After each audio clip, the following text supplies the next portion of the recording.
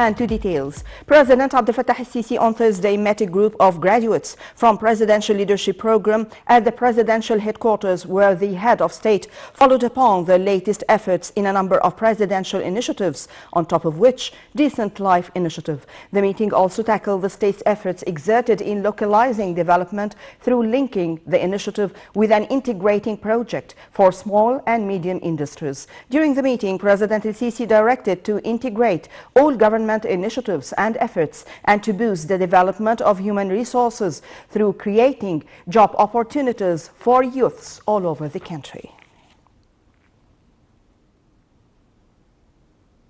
Prime Minister Dr. Mustafa Madbouli hailed on Thursday President Abdel Fattah al-Sisi's historic decision on cancelling the state of emergency, as he said reflected the stability of Egypt. Chairing a weekly cabinet meeting, the Prime Minister also lauded Egypt's pursuits for accelerating development efforts, with international being embodied by President al-Sisi's three-way summit with the presidents of Greece and Cyprus in Athens and the Romanian president's visit to Egypt. Madbouli praised President al-Sisi's speech at the Cairo Water Week, where he stressed the necessity of hammering out a legally binding and balanced agreement in the nearest time on the terms of filling and operating the Renaissance Dam, along a UN Security Council statement on the issue.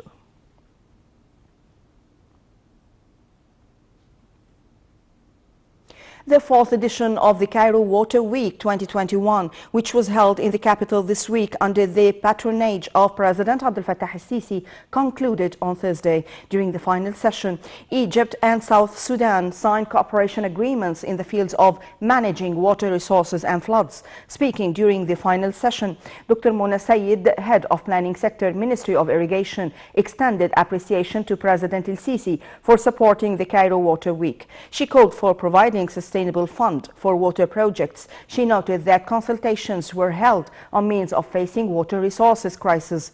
Meanwhile, the Minister of Irrigation honored a number of Cairo Water Week participants. Addressing the event via video conference, President al-Sisi reiterated that Egypt took initiative along with other countries to rationalize the water usage as part of the comprehensive vision of Egypt 2030.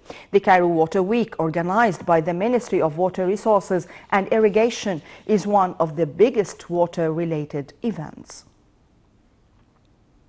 The Egyptian-Russian joint military drills, Protectors of Friendship 5, wrapped up on Thursday. The joint exercises witnessed the participation of the Egyptian paratroopers and their Russian counterparts. They included the deployment of troops, equipment and vehicles. These came within the framework of the armed forces' keenness to exchange experiences and activate military cooperation with all friendly and brotherly countries.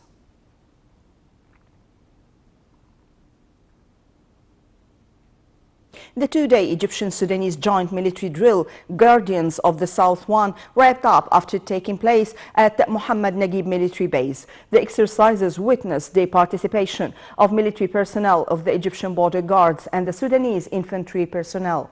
The drills came within the framework of the distinguished military bilateral ties.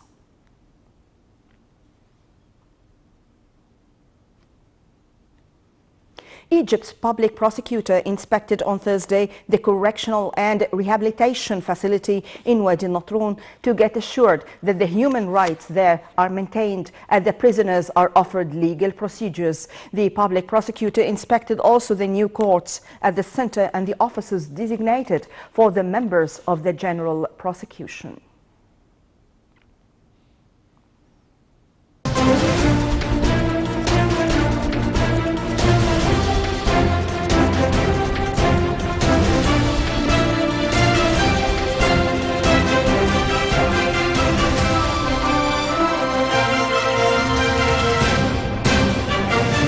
And to details, Minister of International Cooperation Rani Al-Mashat announced that the World Bank has approved a $360 million development policy financing DPF to support Egypt's post-pandemic recovery. Al-Mashat said in a statement that structural reform policies are considered an integral part of the government's efforts which aim at achieving sustainable economic recovery.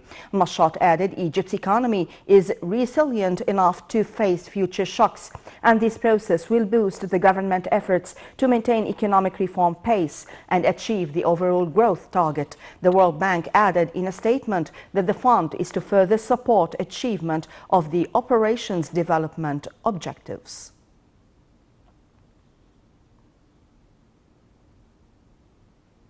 The Egyptian exchange ended Thursday in green, adding around £6.36 billion to market capitalization due to Egyptian and Arab purchases. The main index, EGX 30, increased 1.25%, closing at 11,507 points. The small and mid-cap index, EGX 70, also increased by 2.50% to close at 2,305 points, while the broader index, EGX 100, increased by 2.15%, closing at 3,288 points. Market capitalization recorded £764.34 billion at closing.